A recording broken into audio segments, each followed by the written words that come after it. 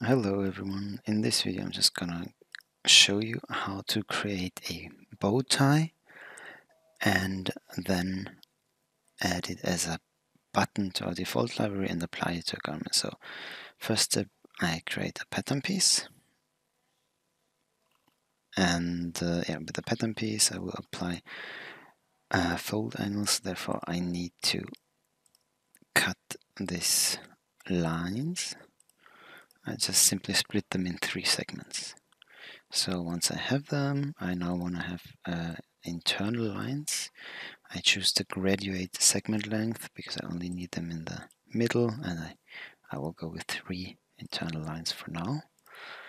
And it will be, so to say, 2 parts. So now I will just quickly move to my 3D window and so they move them here on top of each other and sew them together at the internal lines. Now the top and bottom line will both get a fold angle of 0, and the one in the middle will get 360 degrees. Now to make them fold nicely, I will place a pin by holding down W on my keyboard, and so just to fix them in the air. As a next step, as it's a quite small pattern piece, I will already lower the particle distance to, let's say, 2, for example, just to create this nice and nicer drape. There we get here, and use the strengthening function to make them, so to say, bend together. Now as a next step, I will create the ribbon that normally goes around.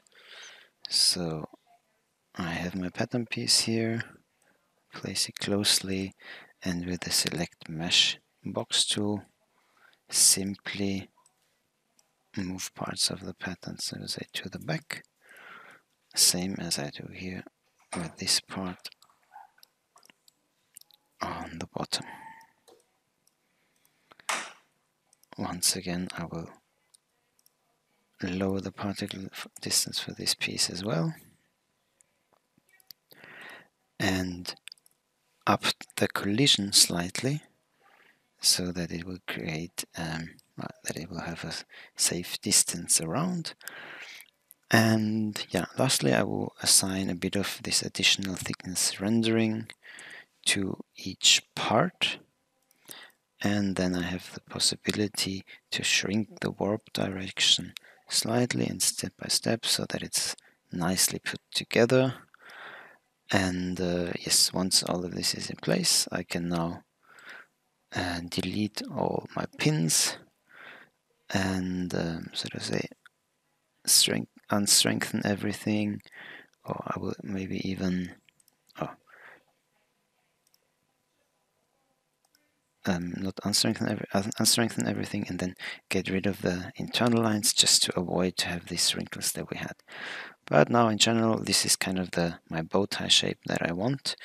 Let me just add a color, or also if you want to add a fabric from our library, simply go to the fabric folder, choose I will just go with a poplin for now, assign it to a bow tie, and then let's make it into a red color so that it's I guess this typical bow tie visual. Now once all of this, you can see the scale, so it's still quite still big enough. So now I will have to create I have to export it as an OBJ.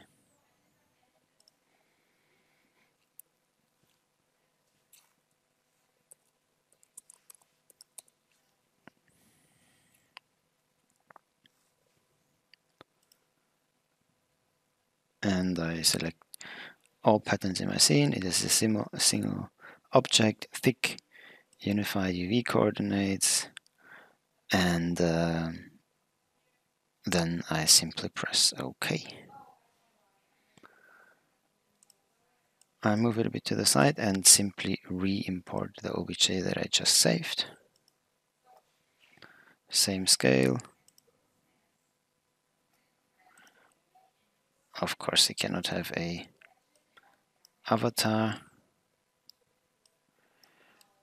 And yeah, you can already see that, especially when you now look at the scale, I made a mistake and I did not choose exactly the same scale. But that's no problem, because now we have this scaling tool in the software, where first of all you can do it with the axis here, or you can simply type in the measurements here on the side. And now if I sort of say type it in for, let's say, the x-axis, it's currently 80 centimeters. So maybe for a button I want to get it down to 60. I press OK, and my whole bow tie is now shrinked to this size. I will once again now make use of the gizmo, and as a next step it is important to position this bow tie in the center of the x and y axis, so at the 0 point, slightly above.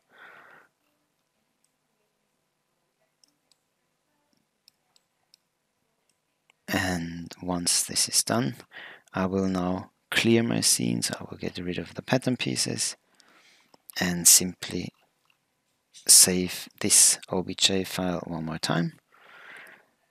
I can simply check the mesh type here. It is currently at 18,000, so that is a bit high. So what I should have done is to not increase the particle distance that much.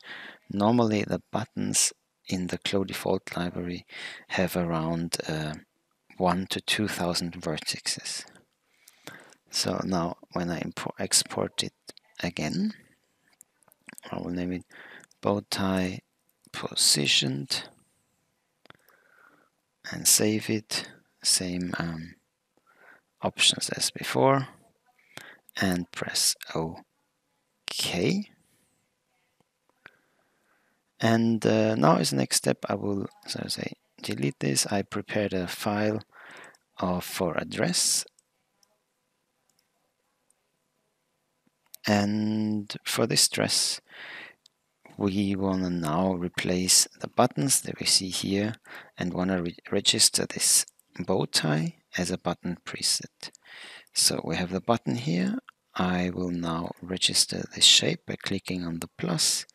First of all, I need my bow tie positioned as an OBJ file that you can see here that you always need.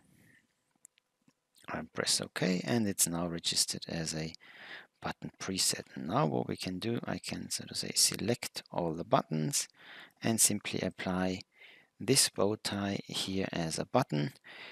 If you think the scale is a bit too big, so you still have the option to maybe go down to, let's say, 40, and so I have it with all the features of the button function and position it along a dress. Thank you very much for watching.